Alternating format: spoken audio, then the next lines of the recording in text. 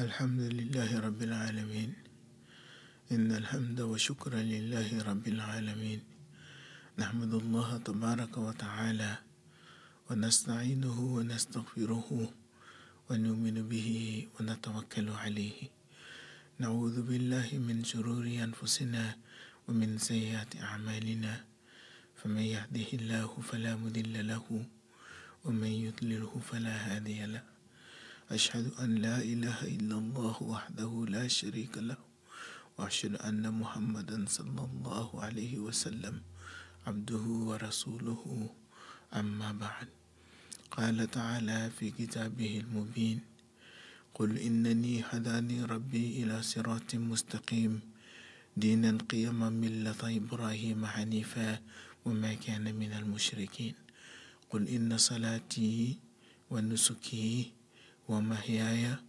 ومماتي لله رب العالمين لا شريك له وبذلك أمرت وأنا أول المسلمين قل غير الله أبغي ربا وهو رب كل شيء ولا تكسب كل نفس إلا عليها ولا تزر وازرة وزر أخرى ثم إلى ربكم مرجعكم فينبئكم بما كنتم فيه تختلفون وهو الذي جعلكم خلائف الأرض ورفع بعضكم فوق بعض درجات ليبلوكم فيما آتاكم إن ربك سريع العقاب وإنه لغفور رحيم صدق الله العظيم. We wanted to share some reflections and some comments on this beautiful passage from the Quran, closing Surah Al-An'am from verse 161 to 165, the end of the Surah Al-An'am. This is a very deep and philosophical passage, and to offer lessons from it as a result of meditation on the word of Allah in the passage and how it is articulated and what man says in that passage is of great benefit because it contains so many lessons. And no better day to reflect and to meditate and to seek guidance from this passage, no better day than Yawmul Jum'ah Mubarak, especially the last Friday of the month of Ramadan, blessed month of Ramadan. Because Friday is the day of the soul. Friday is the day of the soul. You have Saturday, Sunday, Monday, Tuesday, Wednesday, where in the Muslim calendar, all of these days where we are turned outward because of work and responsibilities and the runnings. And on Friday is the day of the spiritual rest, where man turns inward, where we take the time to nurture the seed of eternity that Allah has planted inside the soul of every single one of us. The Prophet ﷺ honored Friday. Friday is honored among the days, just like the month of Ramadan is honored among the 12th month of the Arabic calendar. In my work, I call this passage the passage of the 3 G's, grace, gratitude, and grandor. Grace, gratitude, and grandor. Grace here refers to the divine grace to insan, to each and every one of us. What is grace? The definition of grace is undeserved and unearned kindness. It is a kindness that you have not earned, a kindness that you have not done something to deserve, but that is given to you even though none of those two are present. Liwajhillahil Karim. And this passage speaks of the grace of Allah to man. Allah, who is, the Quran calls him Rabbul Arshil Majid, Fa'alul Lima Yurid, the doer of whatever he wants, the doer of whatever he wills, the doer of whatever he desires.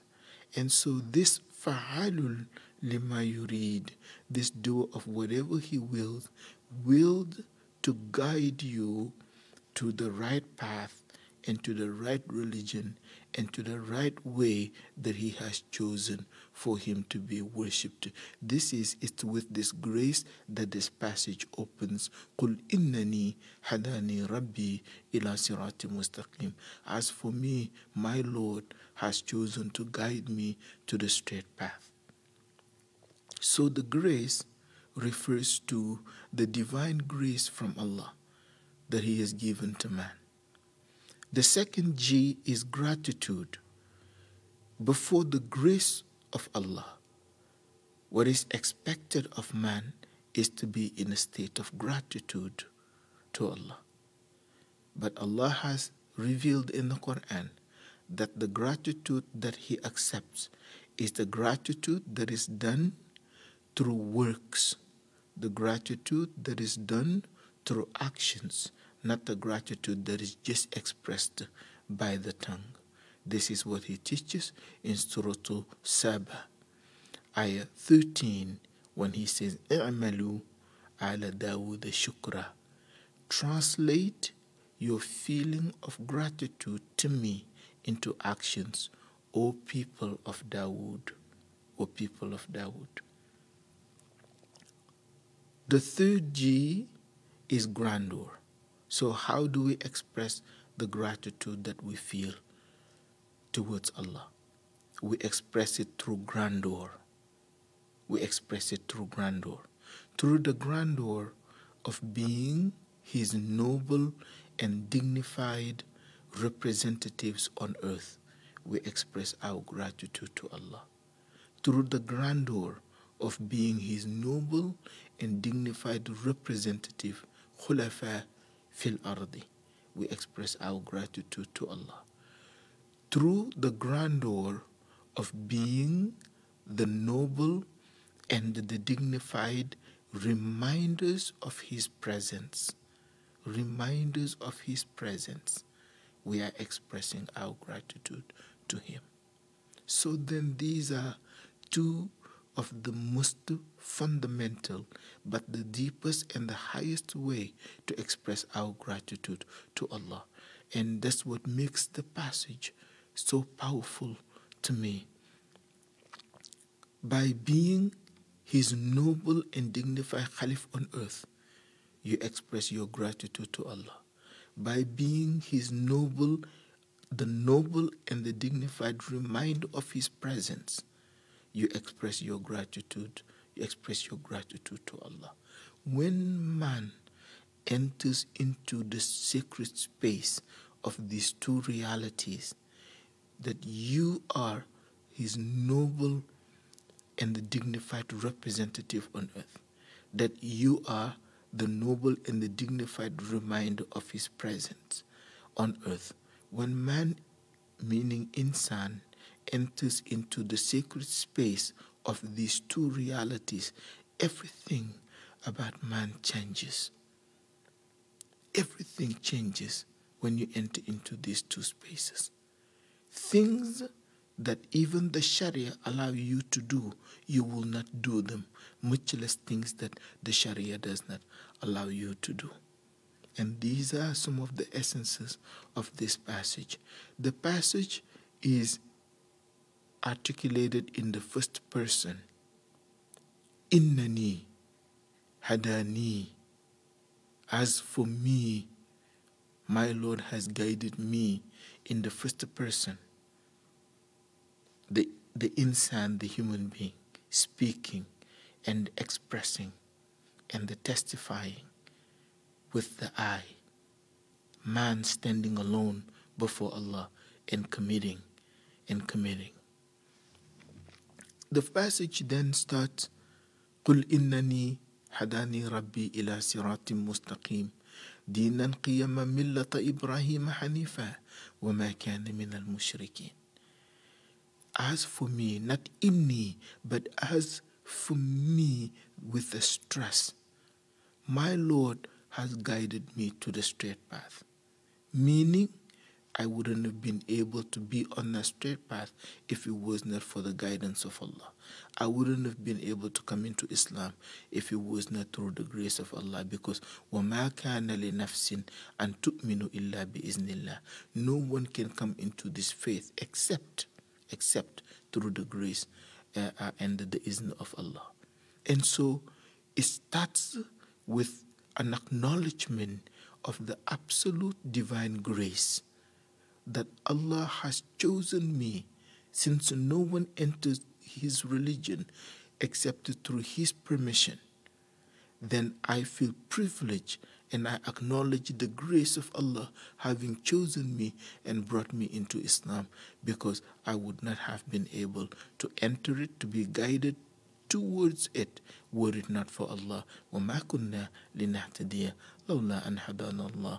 We would never have been able to be guided to it were it not for the guidance of Allah. And so this acknowledgement of the grace of Allah is saying, Allah gave you everything. Oh Allah, you gave me everything. Because if Allah guides you on the straight path, Allah has given you everything.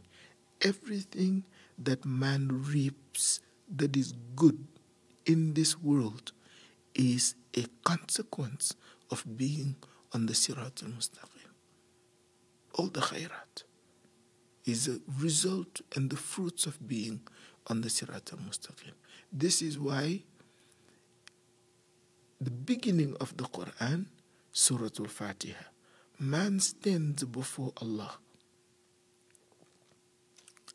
and greets Him and praises Him and magnifies Him. Bismillahir Rahmanir Rahim is greeting Him. Alhamdulillahi Rabbil Alameen is praising Him. Ar-Rahmanir Rahim, Maliki Yawmiddin, Iyyaka na'budu, Iyyaka nasta'inu. All of those are magnifying Allah, acknowledging His greatness in relation to our littleness. And then comes the prayer. Man stands before God. He doesn't ask for wealth. He doesn't ask for power. He doesn't ask for fame. He doesn't ask for beauty. But he asks to be just given one grace and one grace alone, and that is to be guided on the straight path. Ihdina sirat al-mustaqim. Ihdina sirat al-mustaqim. Ihdina sirat al-mustaqim. This is the first dua of the Quran. The very first supplication in the Quran is for man to be guided to the straight path. How significant. Man is saying, you gave me everything, and in return, I will give you everything. So then, قُلْ إِنَّنِي هَدَانِي رَبِّي إِلَى صِرَاطٍ مُسْتَقِيمٍ دِينًا قِيَمًا مِلَّةَ إِبْرَاهِيمَ حَنِيفًا وَمَا كَانَ مِنَ الْمُشْرِكِينَ. And then, قُلْ إِنَّ صَلَاتِي وَنُسُكِي وَمَحْيَايَ وَمَمَاتِي لِلَّهِ رَبِّ الْعَالَمِينَ لَا شَرِيكَ لَهُ وَبِذَلِكَ أُمِرْتُ وَأَنَا أَوَّلُ مُسْلِمٍ. Then, as a result of that, my prayer, inna salati, my prayer will be only for Allah, the Lord of the boundless universes. Here then, my prayer, meaning I will acknowledge the supremacy over me of no one other than Allah. I will bow down to no one other than Allah. I often tell the story when I was at the University of Sorbonne in Paris long time ago, back in the 80s, and Prince Charles of England came to visit the Sorbonne and visit the comparative religion department. And before he came, there were all of these protocols that were being taught to people, because there's what is called courtesy. like where people bow down when you meet him. So they actually had some people come from there saying, when he comes in, this is how you take a step, you shake his hand, and then you bow. So they're preparing people for him to come.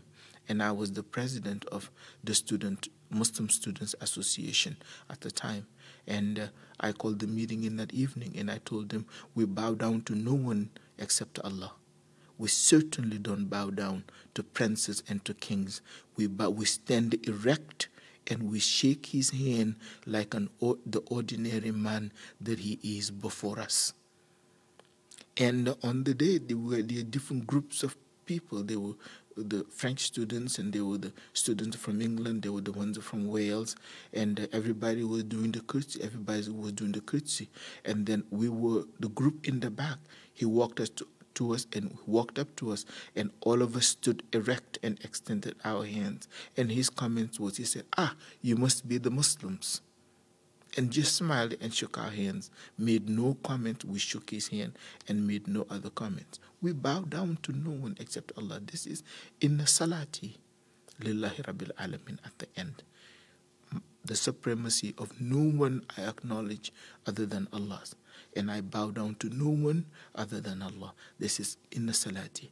When nusuki, my sacrifice also will be for no one except for the Lord of the boundless universes, lillahi rabbil alamin.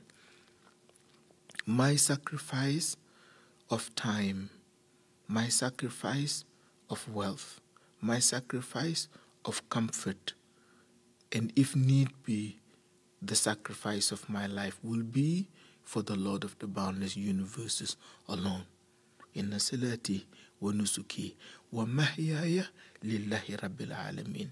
Here, a very important point is lost in translation.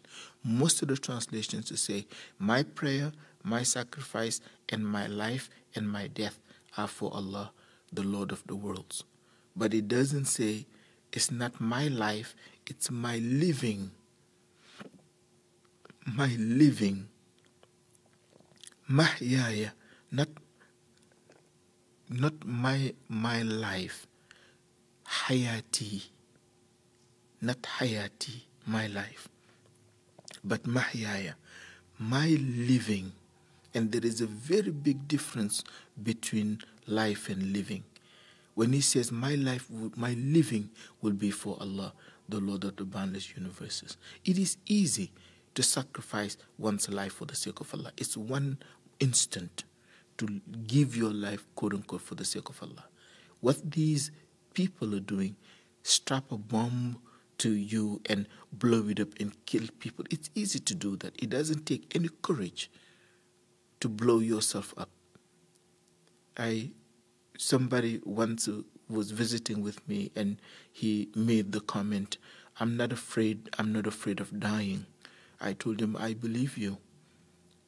It's living that you are afraid of. It's living that frightens you. I believe you. You're not afraid of dying, but you are afraid of living.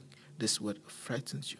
Because in one instant, give your life is easy. It doesn't take any courage whatsoever. But to live day in and day out in the name of Allah and for His sake, to live day in and day out on the Sirat al-Mustaqim, or doing your best to be on the Sirat al-Mustaqim, to live day in and day out with all of the requirements of being a Muslim, to live day in and day out to protect and to spread and to uplift his religion. That is not easy to do. And yet, this is why it is called a jihad. All of these things that people say in the name of jihad, killing people and blowing yourself up and stabbing people on the streets and shooting people in the streets, and called the jihad. Like, we don't have a definition. We have a definition from the Prophet ﷺ of who is, because this is the hadith that is in the Sahih of Imam Muslim. Somebody came to the Prophet ﷺ openly in front of everybody and asked him one question: Man al mujahidu fi sabilillah? Who is the one who is truly on the path of jihad for the sake of Allah. What did the Prophet ﷺ answer? Man jahada liyakuna kalimatullahi hiya al-ulya huwa al-mujahidu fi sabilillah. He said, whoever is struggling so that the word of Allah is prevalent and uplifted high, that person is in jihad for the sake of Allah. من جاهد ليكون كلمة الله هي العليا هو في سبيل الله هو المجاهد في سبيل الله. Those that fight to uplift the word of La ilaha illallah. Those who fight to uplift the word of Muhammad Rasulullah sallallahu alayhi wasallam. Those who fight and struggle to uplift inna deen indallahi al-Islam, that these are the true mujahideen fi sabilillah. So that when he says, my prayer and my sacrifice, not my life but my living, because this is what is hard, my living is going to be for the sake of Allah. Wa mahyaya wa mamati, and not my death, not mighty. My death would be mighty, but wa mamati, my dying, even the process of my dying, I will do it in a manner that is pleasing to Him. Because in Islam, there is an art of living and there is an art of dying. But the art of dying is not spoken much because death, for some reason, frightens people. So we don't want to talk much about the art of dying. Yet there is an entire philosophy and a spirituality of dying and dying with grace in Islam. I think for me, one of the ultimate examples of is Ali ibn Abu Talib, radiallahu ta'ala anhu. When he got stabbed, it took him 2 days. Some riwayat say 3 days. Really, it was but 2.5 days for him to die when he was stabbed by Ibn Muljam. Ibn Muljam stabbed him in the masjid, but it took him 2.5 days. And during those 2.5 days, during those 2 days or those 3 days, Ali displayed what it means to die with grace.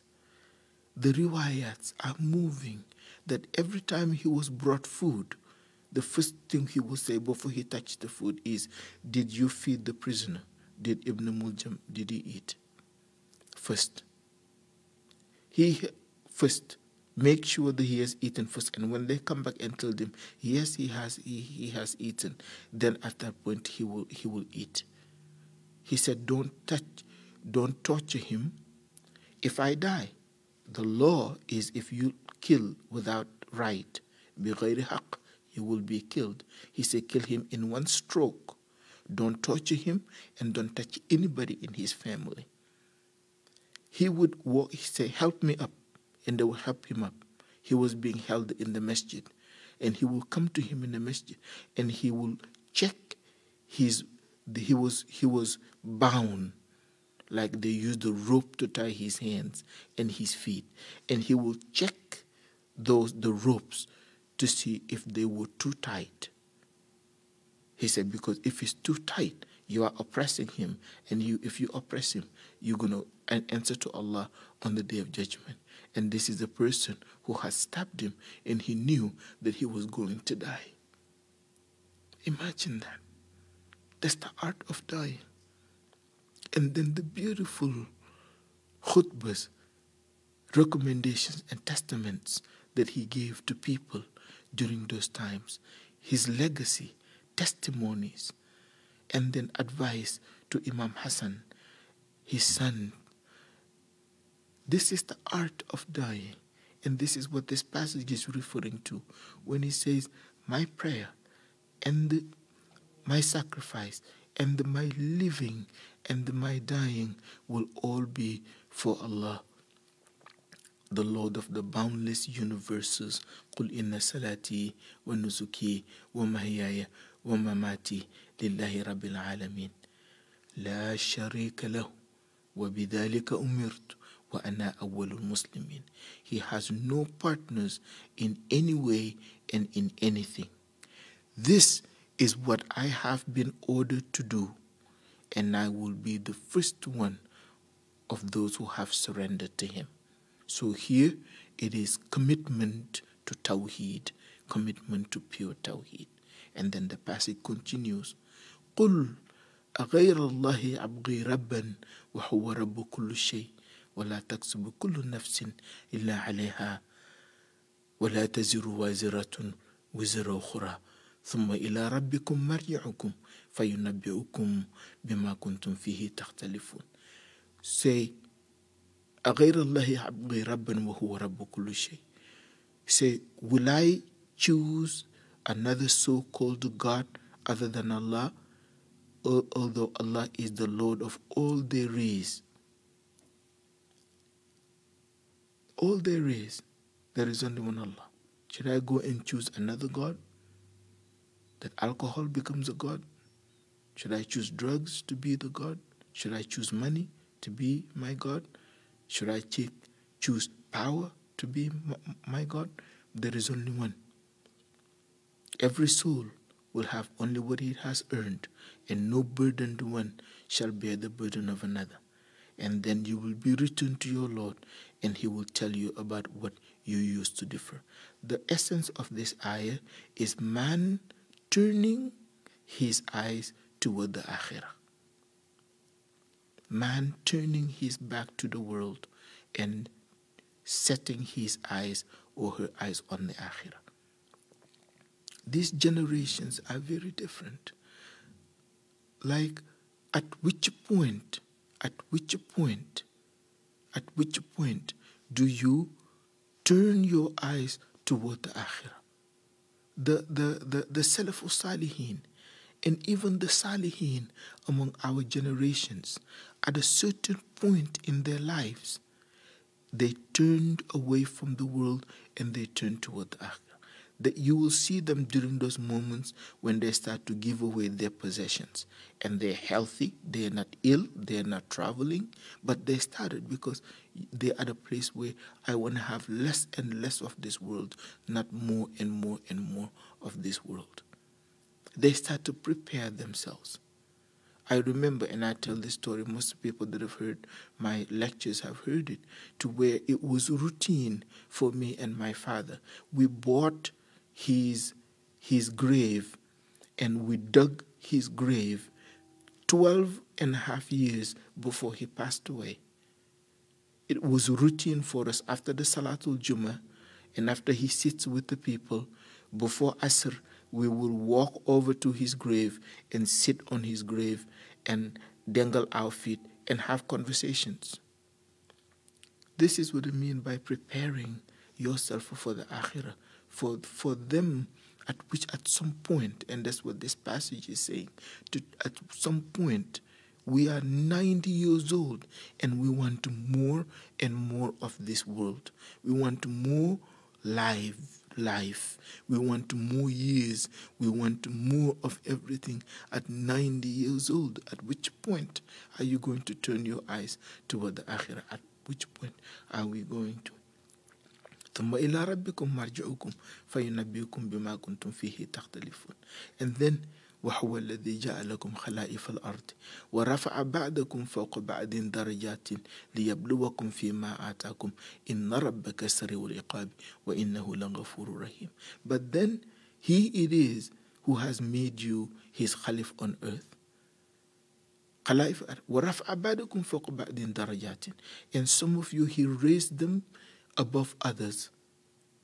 Listen to this passage because it's very important. هو الذي جعلكم خلائف الأرض. Your role is to be the representative of Allah on earth. You see, there is a complete misunderstanding. People think what I was talking about earlier, when you turn your eyes toward the akhirah, it does not take away in any way your responsibilities, it actually awakens your responsibilities that you have in this world. Turning your eyes toward the world, away from the world toward the akhirah, the eyes of the heart, it actually makes you more keen and more present in your responsibility in this world. And this is why these two ayats are next to each other. He made you his representative on earth. And some of you he gave more than others of all things. Some people he gave you more beauty. You he gave you more knowledge. You he gave you more money. You he gave you more authority. You he gave you more power. وَرَفَعَ بَعْضَكُمْ فَوْقَ بَعْضٍ دَرَجَاتٍ is general. That some of you, he gave you more money than others. Some of you, he gave you more fame than others. Some of you, he gave you more wealth than others. Some of you, who gave you more power than others. Some of you, he gave you more authority than others. But whatever Allah has given you more, keep these words in mind. لِيَبْلُوَكُمْ فِي مَا آتَاكُمْ, to test you in what I have given you. To test you in what Allah has given you. Allah give you knowledge, more knowledge than the average person. Allah is testing you. What are you going to do with that knowledge?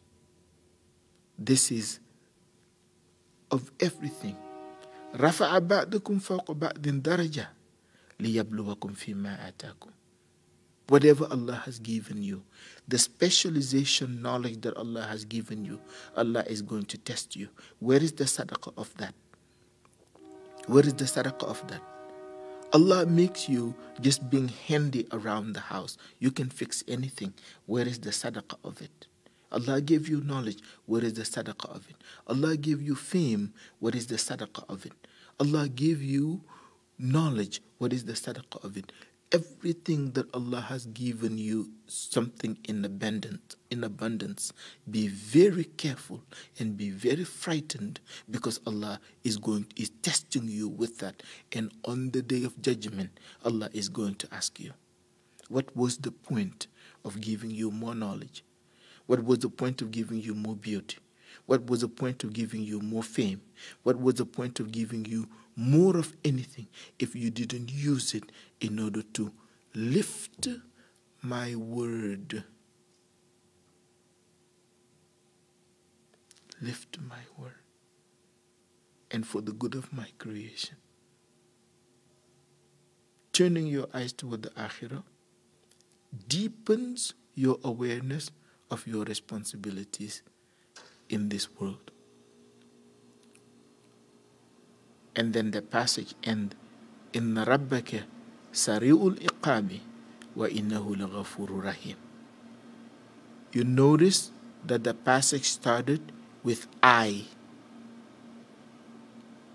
Verily me, verily I, Allah has guided me. It starts with I and it ends with Allah. Allah is Sari'ul Iqab, but He's fierce in punishment, but He is also Ghafoor, and He is also Rahim. It started with the I, and it got lost along the way, and it ended with Allah. It starts with man asserting his ananiya, and ends with that the only ananiya that is worthy of being called ananiya is the ananiya of Allah. The only presence that is worthy to stand and say I am is the presence of Allah subhanahu wa ta'ala. Man starts and ends by saying I am nothing, only Allah is. I am nobody, only Allah is. This is how the passage ends. Allahumma ja'alna min alladhina yastami'una al-qawla fayattabi'una ahsana. Oh Allah, make us to be among those who listen to the word and they follow the most beautiful parts of this word. Allahumma taqabbal minna innaka anta sami'ul alim. Accept what we have done for this during this month of Ramadan, because you hear and you see all and you have knowledge of all. تقبل منا إنك أنت السميع العليم وتب علينا إنك أنت التواب الرحيم.